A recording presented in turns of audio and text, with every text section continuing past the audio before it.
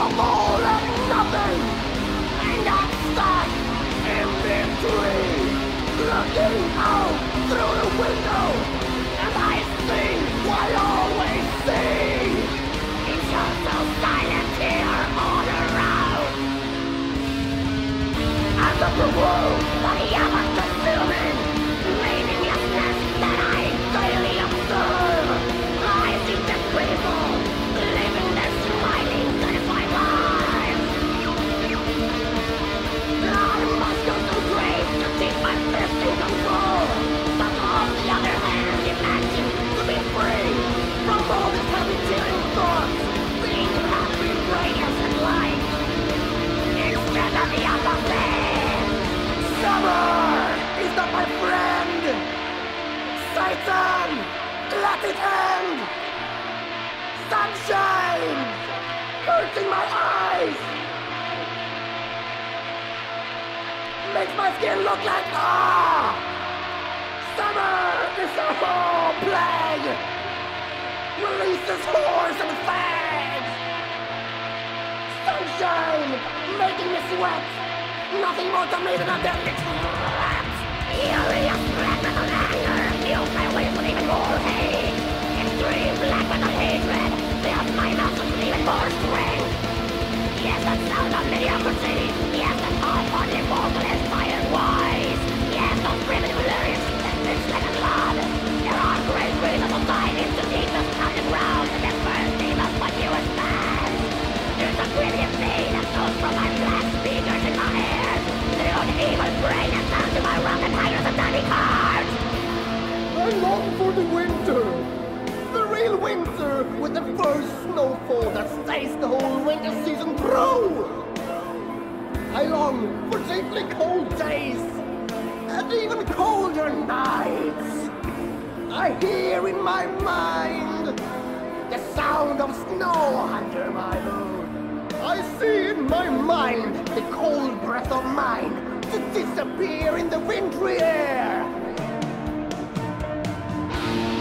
It's the first hour in August, and the darkness slowly creeps and covers all, fills me with comfort.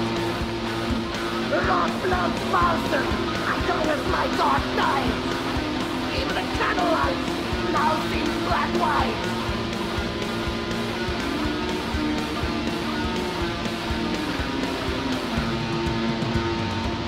My cat is resting in a chair, and all is still. But the war that's been going on since 1980 within me is so chaotic and messy and intense that I could kill after the flame.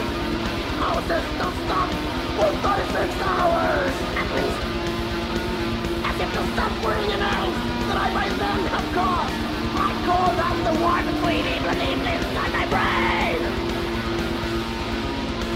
The walls in my apartment stand as Christian body building prison guards that effectively stop me from expressing me in other ways than using my pen and knife and paper. Yes, it's true that in my backpack I carry a gigantic feeling of unbelonging. But still I am alive. That's just a word. I'm not ready for my murder yet. I have something to lose first. Simon left me, surely has me in their book. I miss my father and mother and sister brother.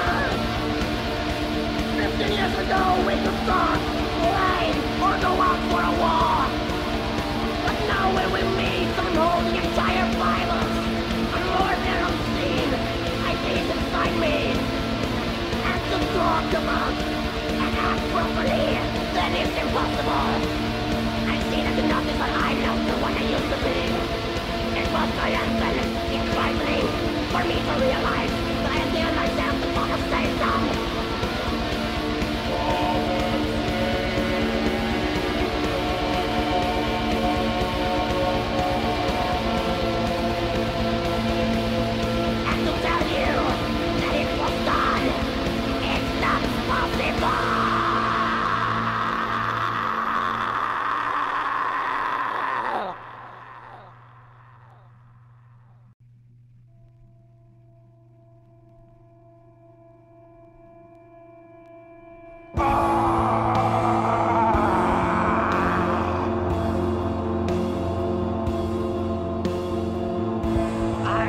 come through. The most of my life beneath the veil of all pretend, imitating movement, conveying the proper response that I've never been found. All is as a great mystery to me.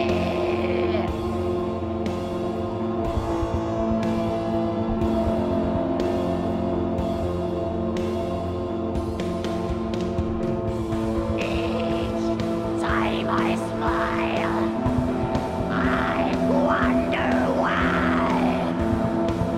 they don't just point and scream and run for their lives.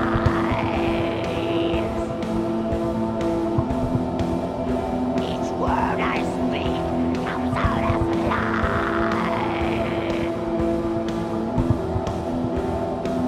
Rehearse each gesture and each step to the point of artistry.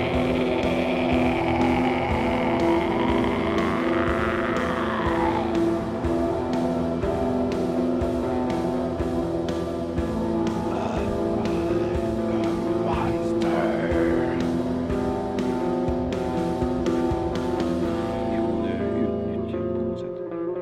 Jag har inte kunnat upptäcka något sånt, men det är mycket man kan göra med barn som inte ger fysiska spår. Det var bra. There is no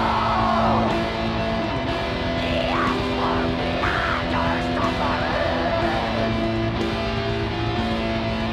No atrocities, destructive needs. Just a growing wound, a growing wound.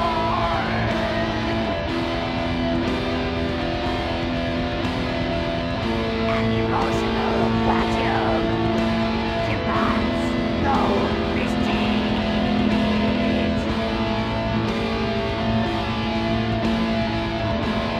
Demands no misdeeds.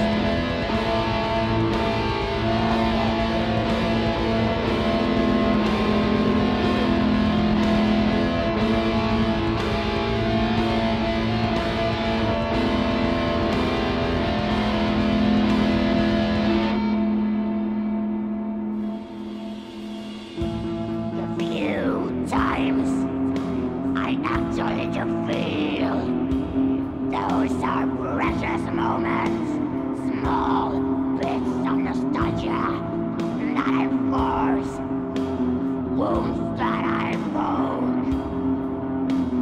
painful memories that I invoke, and the dying embers of love.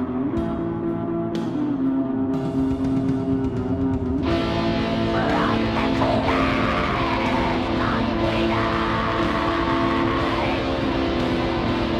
to the shadow of death,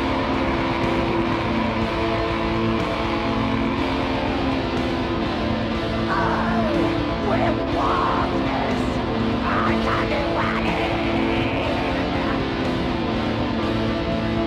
There's nothing between us, growing wider in day.